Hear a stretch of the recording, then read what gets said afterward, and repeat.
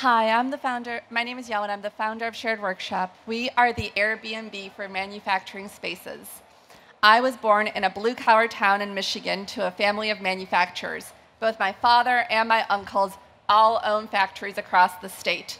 I know the problems that this sector faces intimately, and one of those problems is factory floor slack.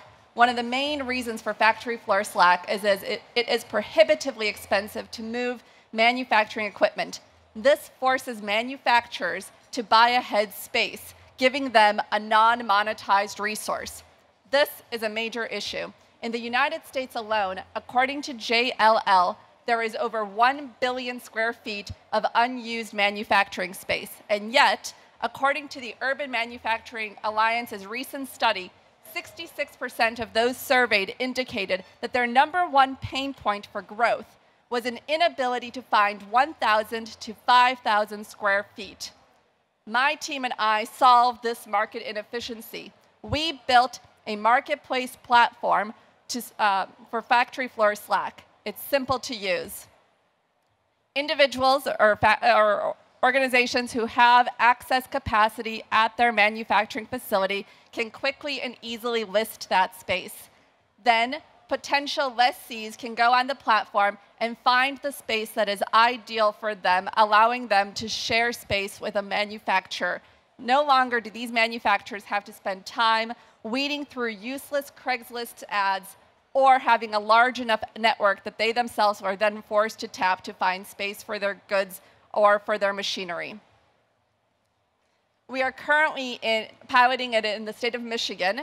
We are working with about 30 manufacturers both on and off the platform, and we have partnerships with technical universities in the state, local government officials. We have partnerships as well with makerspaces and with the Manufacturing Alliance. We think the potential for this is huge. We plan on expanding to the Midwest region and then taking it nationally, and manufacturers love us. In fact, one of our manufacturers who currently uses the platform actually came here from Michigan to support us in this endeavor, and that's how much she believes in what we're trying to do. Our team is also, I'd like to think, pretty great. There's myself. I used to work for the US government for over 10 years running multi-million-dollar projects. There's Ramsey Taylor, who used to be one of the key legal counsels at Aramco. There's Boyan, who is currently also working at one of the largest Japanese manufacturing companies. We also have an incredible set of advisors. Shelley Porges, who's a serial investor and entrepreneur, and Jacques Panis is one who is the co-founder of Shinoa and their former president. Thank you very much. You've got a tricky two-sided marketplace problem. You're going to need a lot of capital to solve it. Where are you in terms of raising capital? Because it is going to take money. Yep, you're absolutely right. So we are currently raising a $1.2 million seed funding round. We haven't closed that round yet, and that round is specifically for the Michigan market and then to start expansion into what we hope to be 6 additional markets. But as we expand into the national market and then hopefully internationally from there, we're looking at tens of millions of dollars that will need to be placed behind this, if not more. I'm from Indiana, so represent the tri-state area.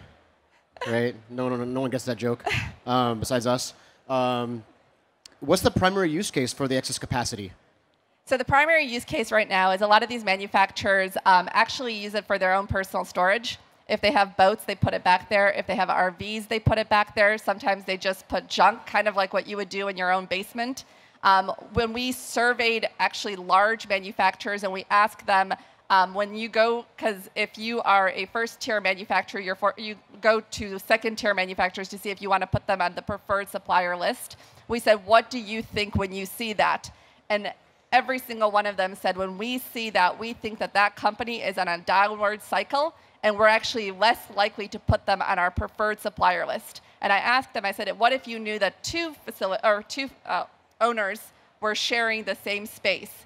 And they said, if we walked through that space and we saw the machinery that we needed for them to produce the parts we wanted them to produce, we would not care whether it was one owner who had that space or multiple owners who had that space. And we actually have a better impression of that company than if we just saw them using it for junk storage or if it was empty space.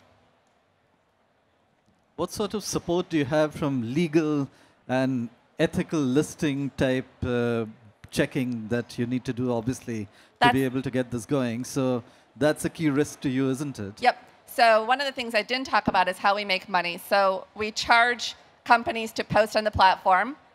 There's a basic and a premium model. We also charge individuals who are seeking space. And one of the reasons for that is we use part of that money to run a criminal and a financial background check. A lot of states prohibit you to do that on someone who has not given their consent. So the fact that they pay is consent.